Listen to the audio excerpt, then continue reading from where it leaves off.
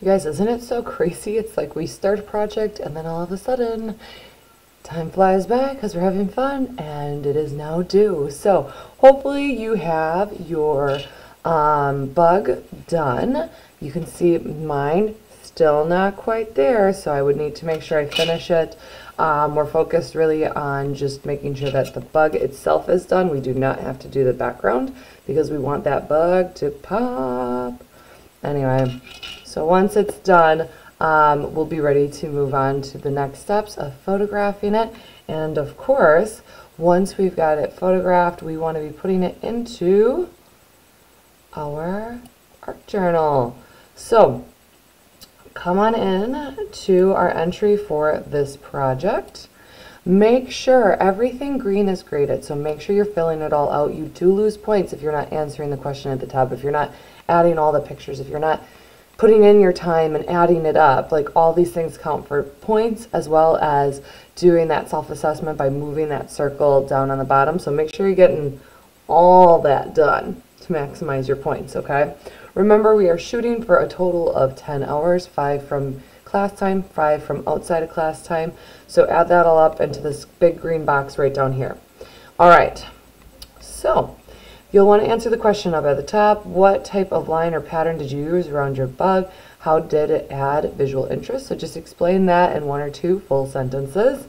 And then so here in this biggest picture view, we're going to want to have the full view of your bug. We want to see the whole thing in there. Make sure it fills out that space nice and big.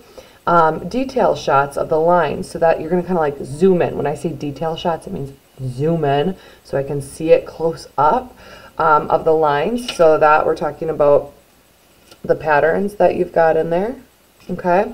If you want to show the lines of the actual bug itself, you can go to the opposite side and show it there.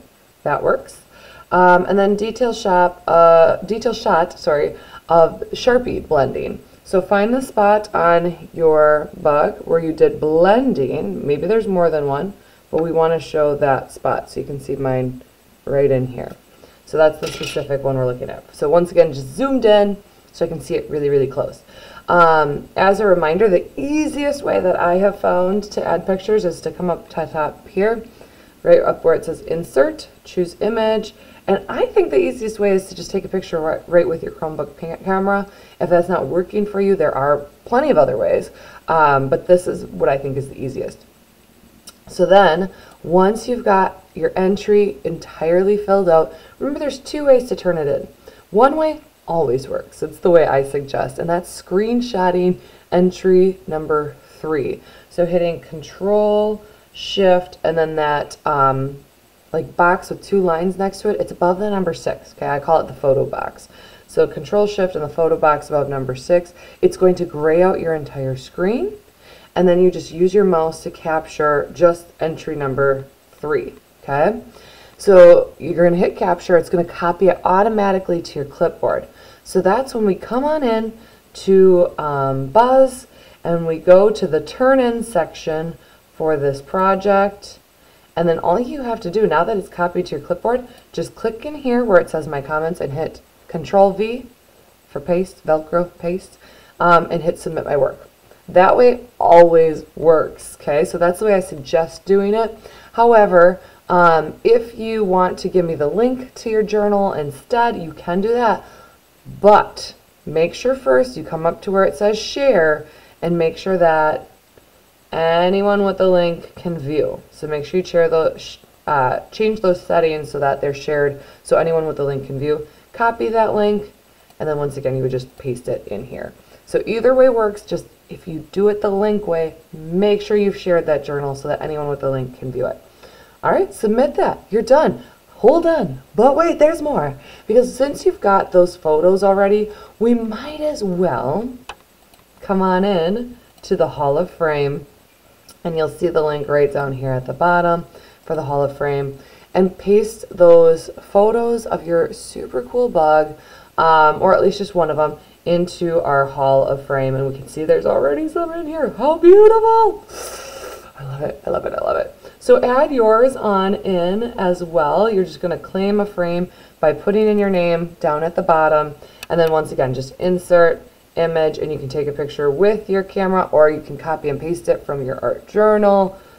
Up to you. But do remember that the only way your artwork is going to make it into that end of your art show, or have the possibility of making it into that, is if you share it to the Hall of Fame. We will not be taking artwork from the submissions that you've turned in, simply because we know sometimes our art is more private. We just want to keep it for ourselves. We don't want to share it with the world, and that's okay too. But if you want it to be so that other people can view it and potentially in that art show, make sure you're sharing it here. Okay, let's go on in. 2 more things to touch on.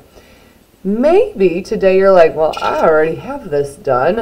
In fact, Miss Simpson or Miss Seidel, I was working on my second one.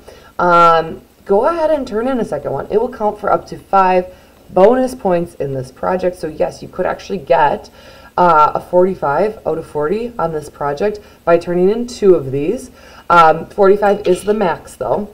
Or if you're like, well, you know, I'm done with the foiling, but I still am enjoying this bug concept, you could do the suggestion here where you're going to draw your bug again, but this time you are going to draw it with Zentangle patterns. So that's what you're seeing in here.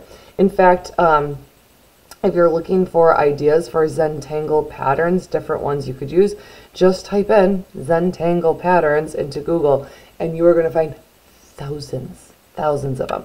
So if you are choosing to do the extra credit, all you're going to do then to get those extra credit points is put it right in your art journal entry along with your other ones, or you can just paste it down below with your submission in Buzz. Just make sure you write a note so that we don't miss that, okay? So once again, whether you choose to do the Zentangle or an extra one of the bugs, those do count for up to 5 extra credit points. So you could get a maximum of 45 out of 40 on this project by going above and beyond and showing that you're enhancing your artistic skills. All right, so get those submitted. We want them in before midnight tonight. And then finally, next class, we are starting on a new project. We're starting on our string and nail art. So we want to make sure we gather our supplies and have those ready to go for our next class. So of course, we always want paper and pencil, right? Like that's just a given. We're going to be brainstorming right away. We're also going to want that graph paper though, because that's going to help us in our brainstorming. A straight edge would also be useful for this. You're going to need for our next project nails, little finishing hammer, that piece of wood that we've got, our thread, scissors. So we're going to need a bunch of things. Start gathering those so you've got them all ready to go for our next project starting next class. It's going to be amazing. We will see you then.